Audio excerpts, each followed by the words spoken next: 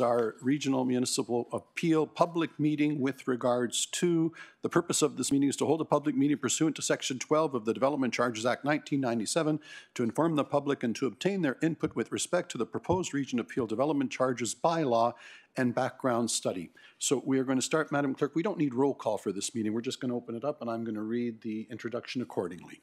So I would like to call this public meeting to order. This meeting is now open and is being held pursuant to the Development Charges Act 1997 as amended. The purpose of the meeting is to present information to the public and to provide the public an opportunity to ask questions, provide comments, and make presentations on the Regional Municipality Appeals proposed 2020 Development Charges Bylaw and Background Study. I remind my colleagues that's rather firm in the legislation. It is our chance to listen, not to ask or question. We get that opportunity, I believe, on November 26th. The format of this morning's meeting will be to begin with a presentation and introductory remarks by Stephanie Nagel, Director of Corporate Finance and Treasurer, Adrian Smith, Director, Regional Planning and Growth Management and Chief Planner, and Gary Scanlon, Managing Partner and Director of Watson and Associate Economists Limited. Following this presentation, there will be an opportunity for persons and or the public bodies who are attending in person to make oral submissions on the matter or ask questions of staff. Staff will also accept any written submissions you may have and may wish to provide at this time in person or via email at council@peelregion.ca. For anyone who is attending in person and wishes to make comments, please register at the clerk's reception desk. For anyone who wishes to be notified of Council's decision on the development charge bylaw, please register at the clerk's reception desk or send an email to regional.clerk@peelregion.ca. If you are interested in speaking on behalf of a special interest group, please identify the group prior to your speaking. So I need confirmation of notice, Madam Clerk.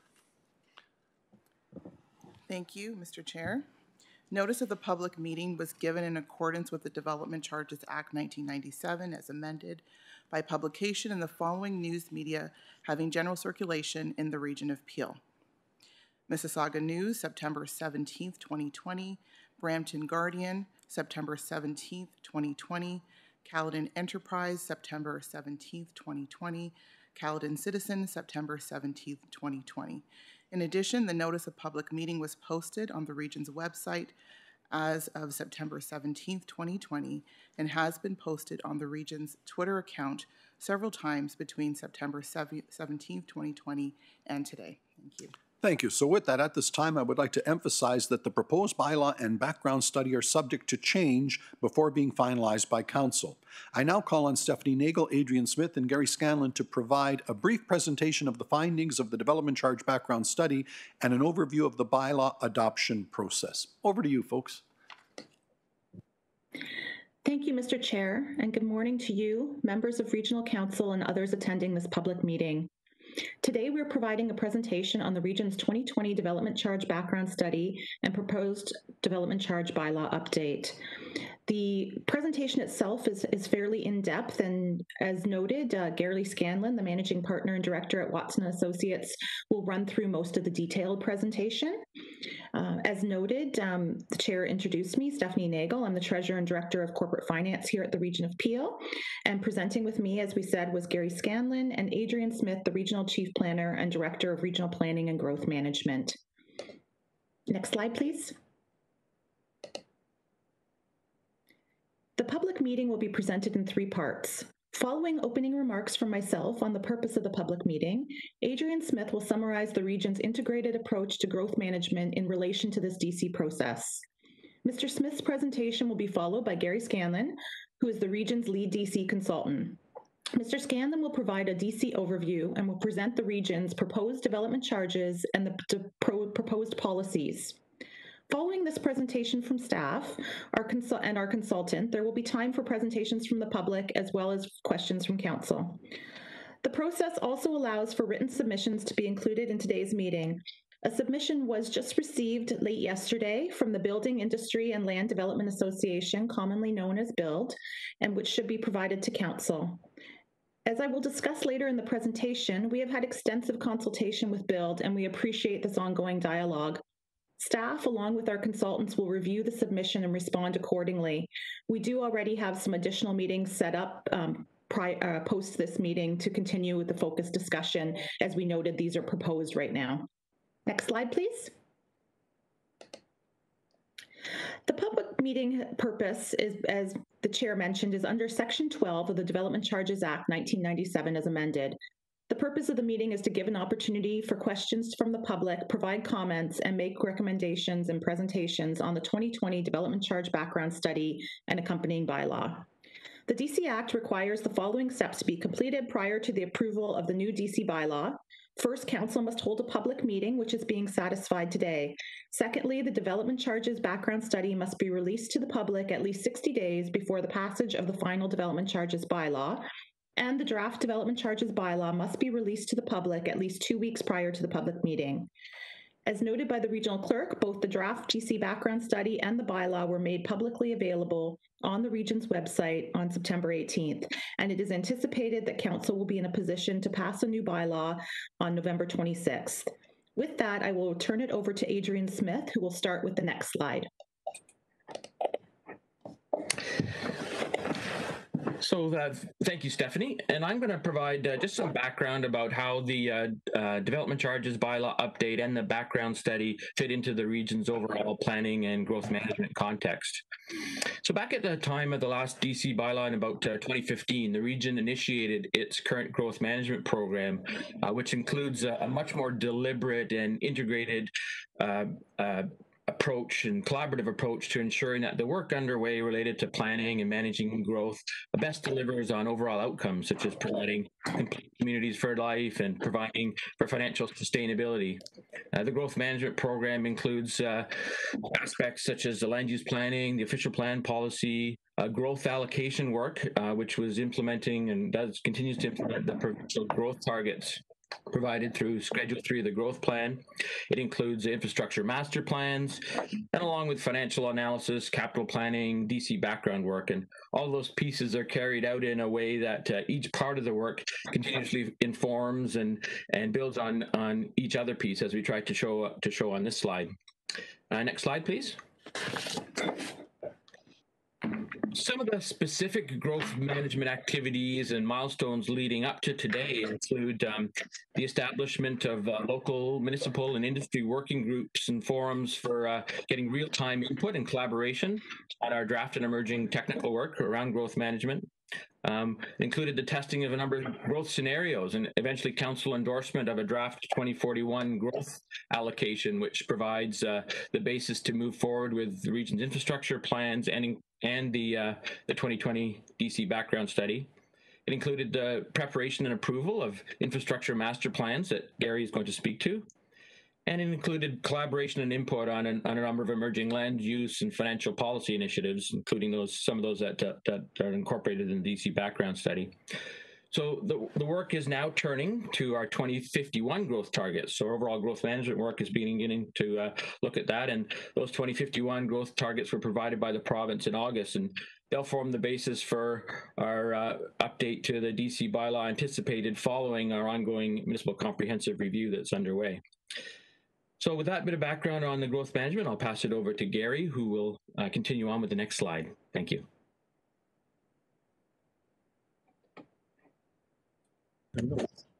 Thanks, Adrian. It's a pleasure to be before council once again.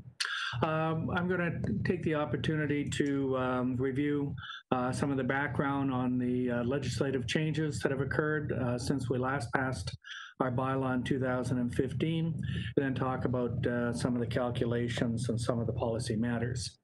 The slide that's before you right now just overviews the fact that we were the lead in undertaking the study, but there were a few other engineering firms which obviously were assisting in generating information, capital projects, etc.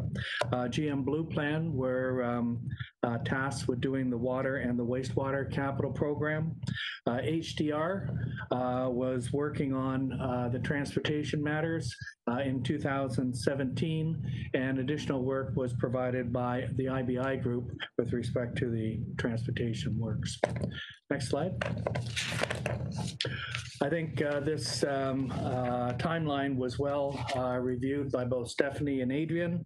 You can see the 2017 to 20 work was the point in time where we were updating the growth forecast, and with that, looking at the engineering information for water, wastewater, and storm. And as we moved into the end of 2019 and into 2020. We're updating things such as the growth forecast, the rest of the services which are included, reviewing policies, and then engaging with the development community. As noted by Stephanie, today, October 8th, is a mandatory public meeting, and that must be undertaken prior to Council's consideration of the bylaw. And she also noted that since the last time we passed the bylaw, there's been changes to the public process made by the province to ensure that there's a minimum 60 days between the point where the background study is released to the public and the first day Council could consider the bylaw. So as you can see, the bylaw will be considered on November 26th, which is in excess of that 60-day period, and then we're looking to have the rates in effect for January 1st. Next slide, please. This just summarizes, once again, the timeline. A couple of other matters that have been touched upon. In 2015, we passed the bylaw, and there were appeals to that bylaw. We went forth to the board. It was OMB at that point, subsequently made into the LPAT. It took over 2 years for us to actually get a decision from the board. So there were some adjustments that were provided by the board, and we've considered those and for the most part embraced the changes suggested by the board. Next slide, please. Development charges, you've probably understood this from prior presentations, is to recover the infrastructure costs associated with new growth. And growth can not only be on the residential side, but it also embraces the commercial, industrial, and institutional side. The second bullet talks to the fact that the capital costs are in addition to what the developers normally pay as part of their development.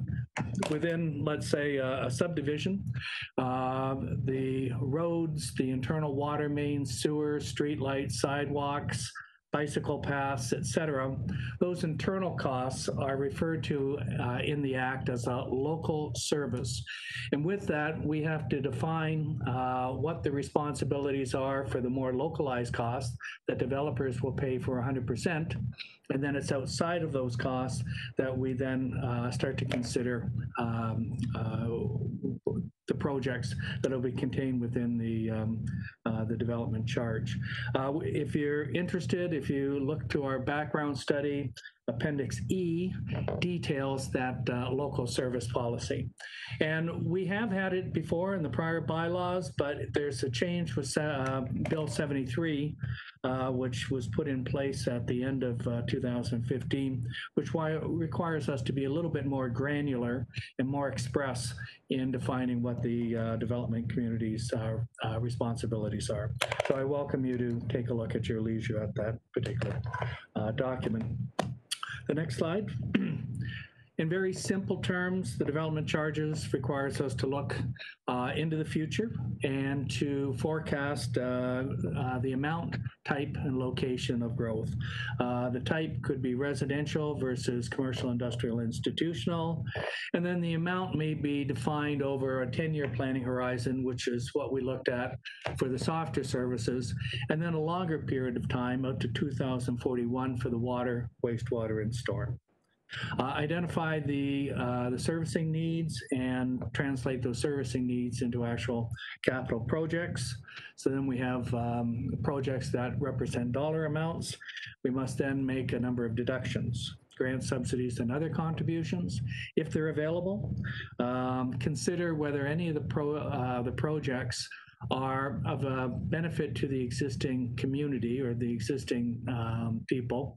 Normally, we're considering whether we're overcoming a problem or such as poor water pressure in certain areas, and certain improvements will improve that. So we consider for all the services the potential of a benefit to the existing. For the softer services, we have to take a look at a backwards 10 years, and the Act requires us to do the service standard calculation, which is really a mathematical calculation, which sets an upper limit on what we can impose on the development community. That's been undertaken. You're welcome to look at it in Appendix B to our report.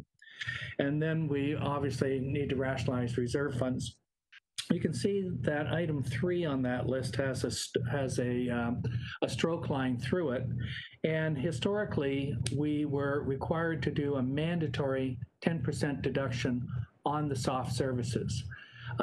With the recent legislative changes, that's been removed now, so we no longer have to do that calculation. However, I would note we released our background study on the same day that the legislative changes came into play. We released the study in the morning. Legislative changes came into effect in the afternoon, so there was a little bit of a mismatch in our timing. But what we did do was to anticipate that that 10% deduction may be removed. And so if you look in Appendix G to the background study, we also did the calculations of the charges with that 10% removed. And that's what I'll be presenting today, is the cost with those 10% charges removed. After all of the deductions, we must split that net cost between a residential benefit, non-residential benefit, and basically divide it back through by the growth to come up with residential charges, which are represented on low, medium, and high density, and then a non-residential charge, commercial, industrial, institutional, which was represented on a cost per square foot. Next slide, please. I've talked about the local service policies a little bit. This was a requirement that was introduced by Bill 73 at the end of 2015.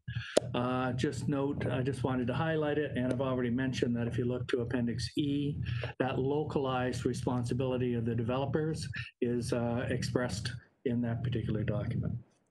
We go to the next slide. Third, the Act requires us to exempt certain types of development. So there's mandatory exemptions. There's not many, and for the most part, it's more intensification per se for development. So if you've got industrial buildings, not commercial or institutional, it's only industrial, you can expand that industrial building by up to 50% and not have to pay a development charge on that expansion. Now, we curtail that by saying you get a one-time expansion opportunity up to 50%. After that, then you don't receive it. Otherwise, people will be staging their building permits to maximize this potential credit and not have to pay the charge. There's also intensification provisions for low, medium, and high density developments. So if you've got an existing house, you can add up to 2 additional units. And on medium and high density within those buildings, you can add an additional unit. So that's mandatory. That's in the Act. As well, there's the local government sector exemption, so that your bylaw cannot be imposed on the local municipalities or on the school boards and vice versa. Their bylaws can't be imposed on any building or structure you construct. The next section talks about discretionary exemptions. So the Act anticipates that councils may want to make discretionary types of exemptions to make the bylaw a made-in Peel Region policy. And you can reduce the charge partially or wholly for types of developments or specific developments. So a type would be like a place of worship. A class of development may be industrial. So you can target certain types of reductions or exemptions. If the charge is going up considerably, you may consider phasing it in over time. And then lastly, there is a redevelopment credit, which is contained within your bylaw, and I'll touch upon that in a moment. That basically says if you're knocking down a building and you're going to replace it, there should be a credit for what was there. And you have a certain period of time in order to replace that building. So those are areas that we then work with staff and once again express these to council and see if there's any other refinements that might be required, and we're incorporating those into the bylaw. If you look at the next slide, the current exemptions include hospitals, university or college buildings, buildings and structures owned by religious organizations, basically bona fide farms, so agricultural barns and silos and associated buildings, and then mobile temporary homes. So the next two items talks about adjustments to those current policies.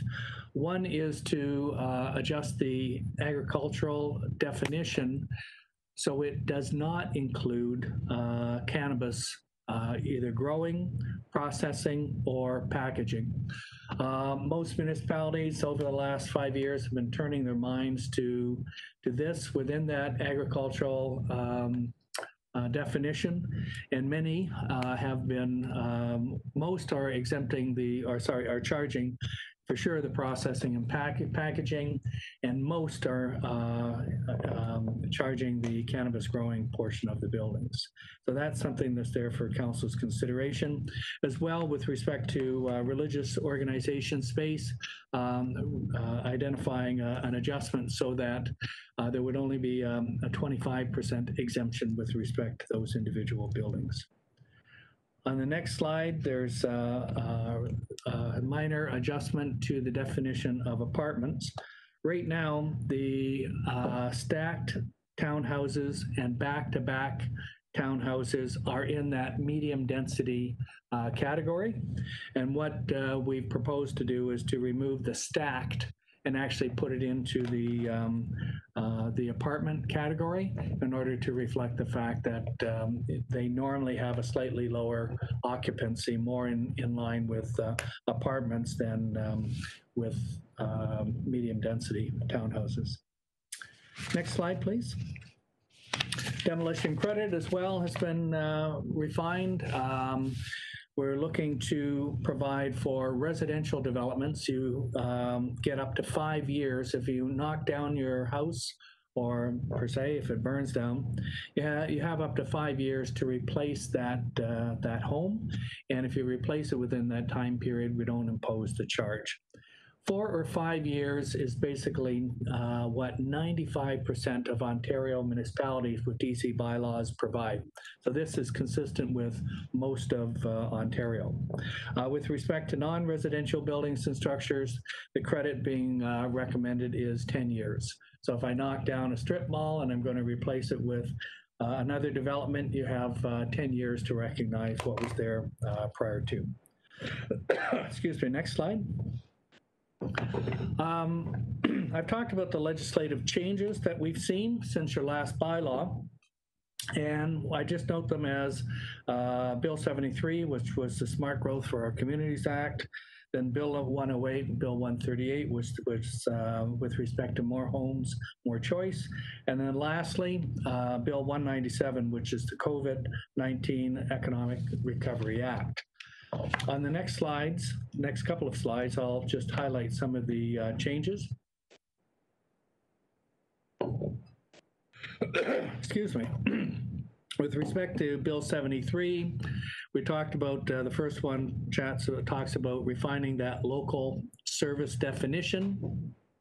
Second one is enhancing the transparency in the annual treasurer statement.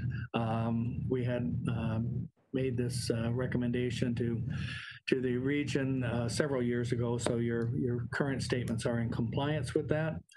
Make sure the background study is available 60 days prior to when council can consider the passage of the bylaw. That's being met.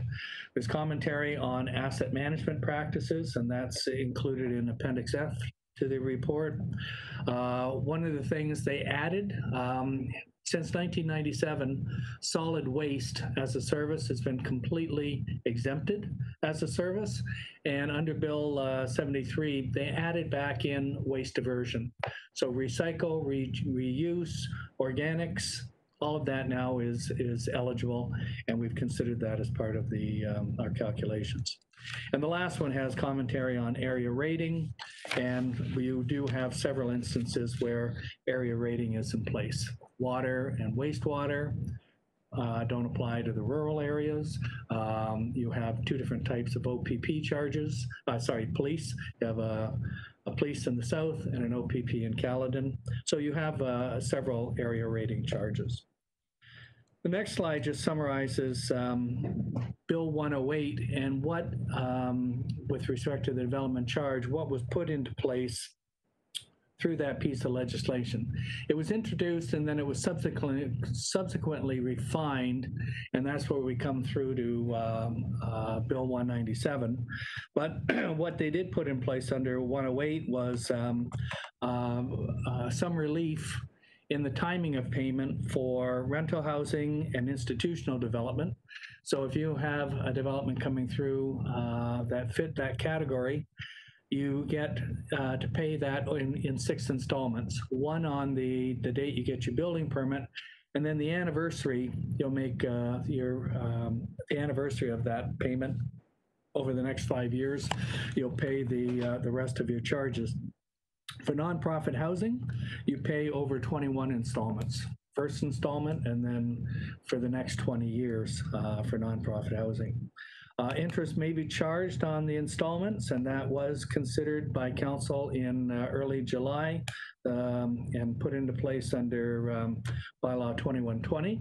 And then lastly, for zoning, site plan and zoning amendment applications, the province has frozen the development charge as of the day you receive a completed application. So if I come in today with a complete application, whatever charges are in effect today are the rates that I will anticipate paying. And they provide that once the municipality approves that site plan or zoning amendment, you then have 2 years to proceed with your development, and that the rates continue to be frozen. If you go past that 2-year period, you now can impose, the municipality can then impose the rates that are in effect of the day. So that came into effect under Bill 108. As well, the next slide summarizes the fact that there was also a provision for when you're constructing a new unit, you can add an additional apartment in either a single detached, semi-detached, or a townhouse unit. So I can add an apartment in this house that I'm building, and I don't have to pay a development charge on that apartment unit. So that's a new one which has been introduced as well. That will then basically provide a loss of revenue for the region for any of those additional units which are constructed. The next slide just summarizes the Bill 197 provisions. There was, I would note, and you probably, we had provided through staff summaries of the different stages of the interaction with the province with respect to all of these changes. They had anticipated eliminating a number of municipal services, but at the end of the day, there was only a select few that were removed. Things such as municipal parking was removed, and some aspects of social services. Let's say Ontario Works related buildings and vehicles. If you were charging for that, you can no longer charge it. For the most part, none of those will affect the region because the services we have continue to be what was in place before. So there may be further impacts on the local municipalities. The second bullet talks about that mandatory 10% exemption. I spoke about that earlier. That has been removed for all of the soft services. And then the third one is they've introduced this community benefit charge. This is a charge which is under Section 37 of the Planning Act. Now, I do know that Mississauga and Caledon have historically used this provision for high-density units. It's also referred to as bonus zoning charges. So they have made refinements to that so that they've put rules that you can only impose it on buildings that are 5 stories or higher, and those buildings must contain no less than 10 residential units. And if those developments meet it and the municipality passes a bylaw, you have to do a background evaluation. I guess you can call it a background study for the CBC. And if you have that, then you're limited to imposing up to 4% of the value of the market value of the lot the day before they start construction. So it's been contained to only 4% of the value of the land. And they've also restricted upper tier municipalities from being able to impose the charge. So all regional municipalities, counties, District of Muskoka have now been removed from being able to impose the charge. So either the local level municipalities can utilize it, or single tiers such as Barrie or Guelph or London, they can use it, but regional municipalities have been exempted from that charge. Next slide. Just quickly, the growth forecast. Adrian touched upon the process that you've gone through. Right now, we've targeted out to 2041 for the longer term services, and we've done 10 years for the softer services. So over a 10-year planning horizon, we expect to grow by over 210,000 people. The longer term, about 435,000. And that translates into about 80,000 units in the short term and almost 160,000 units over the longer term. And then with respect to non-residential growth, commercial, industrial, institutional, we'd expect about a little over $6 million in the shorter term and approaching $13 million in the longer term. The next slide, we wanted to point this out. And this is data related specifically to Peel region. And when we do development charges for the residential sector, when we do the calculations, we actually bring everything down to a cost per capita. And then we take that cost per capita and we multiply it by the average number of people in the low density, medium density, and then the categories of apartments. So this person per unit data, PPUs, is important in our calculations. And you can see that for the 2015 versus 2020 development charges, that there have been adjustments. It was minor, it's a minor reduction actually in the, or sorry, minor increase in the single and semi-detached category, a slight reduction, 2% for townhouses, but then we have large and small apartments. So the large apartment has increased by about 20%, whereas the small apartments have decreased by about 4%. I know that Build have highlighted this in their the letter that they sent to council, and we are discussing and we are going over the data with them. But probably one of the biggest observations in explaining this change was the fact that in 2011, that was when the federal government did the census on a very limited basis. And the data that was coming out was, well, poor at best. And so when we take a look at what was there before, and then this round census was quite robust, and they did far more surveying and far more detailed analysis. And we can see the persons per unit now that they have in place, and we have a high level of confidence in that particular information. That is one of the reasons why you see such a significant increase in the large apartment category. Next slide, please. I'm just going to talk, the final part of my conversation is to show you the charges for residential and non-residential, and then to provide you for some comparative graphs across the GTA. So this slide gives you the totality of the charges which we've calculated. The first dark gray line summarizes the charges for the harder services. So your water, wastewater, and roads, transportation, or services related to highway, if you will. Those are the three main cost centers for your development charge. And you can see on a single detached, we're approaching $55,000 per unit.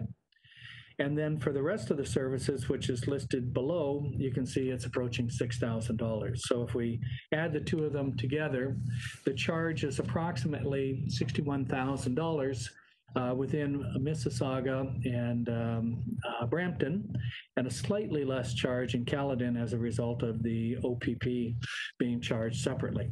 You can see it's $60,255. As we move across the columns, you can see other residential is basically your medium density types of units. So they come in total at a little over $48,000. And then we have the apartments, large and small. So a large apartment, approximately $44,000, and a small apartment, approximately $23,000. We compare those to the last time, and this is the next slide. Your current bylaw, which was passed in 2015 and has been indexed every year, is currently for all services, $53,500. And compare that to the calculations on the prior page, we're at just below $61,000.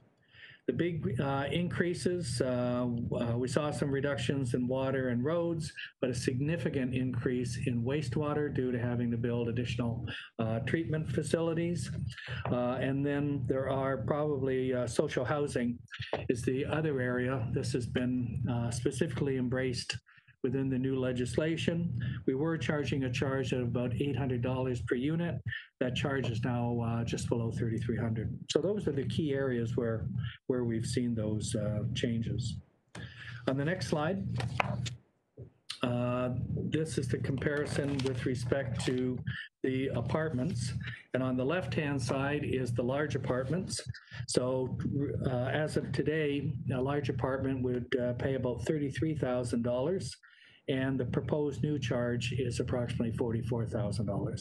So there's about a $11,000 adjustment in that particular unit. With respect to the smaller units, that's on the right-hand side, you can see we're just below $22,000 currently, and we're just above $23,000 as the calculated charge. The next slide just gives you the calculated rates for industrial and commercial. Currently, your charge for industrial is lower and is calculated differently for transportation than it is for commercial and institutional. So this reflects on this table those differences. So currently for industrial, your charge is $178 per square meter of building space. And for commercial institutional, it's almost $231 for commercial institutional. If we go to the next slide, you can see a comparison. On the left-hand side is your industrial, and it's moving up from about $158 per square meter to $178. And then with respect to the commercial institutional, it's actually dropping marginally from $234 down to $231 per square meter. Last couple of slides are just for my wrap up, are just to show you some comparisons across the GTA. And if we can see the next slide, please. There you go. So this is your single detached units. The pinkish arrows are where your charges are currently today. The red arrows reflect the charges that I presented over the prior slides. And obviously, there's slight differences in the charges between the three local municipalities. That's why you have three arrows. So you can see currently you're on the left-hand side of the graph. Your charges at the highest end are within Mississauga Area 1. but those charges are lower than Vaughan, Markham, and King City. In Vaughan, we're over $120,000 if you take out a single detached building permit.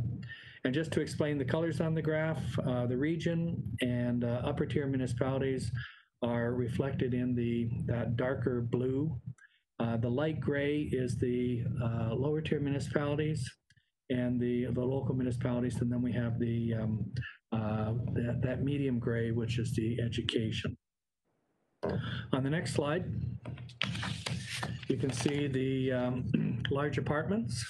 Once again, we've moved up the ladder, so to speak, moving up to the left-hand side, and the new charges would put us just below Vaughan and slightly above Markham and King City.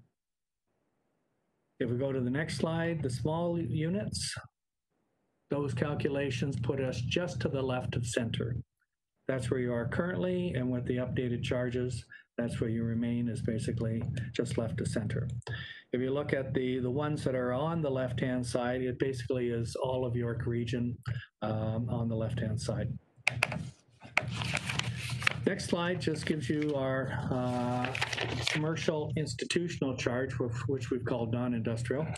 And you can see that your charges are basically on the right-hand side of the graph, and you can see there was a $3 per cubic meter reduction, and that's why you can see the red arrows moving more to the right than where you are currently.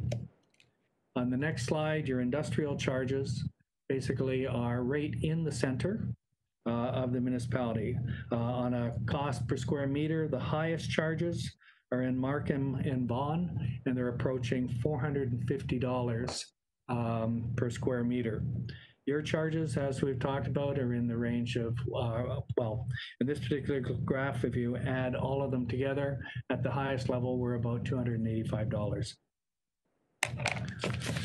That completes my presentation, Mr. Chair, and I'll hand it back to Stephanie to finish up the presentation. Thank you, Gary. As part of the region's integrated approach to growth management, can you go to the next slide? Sorry. Thank you.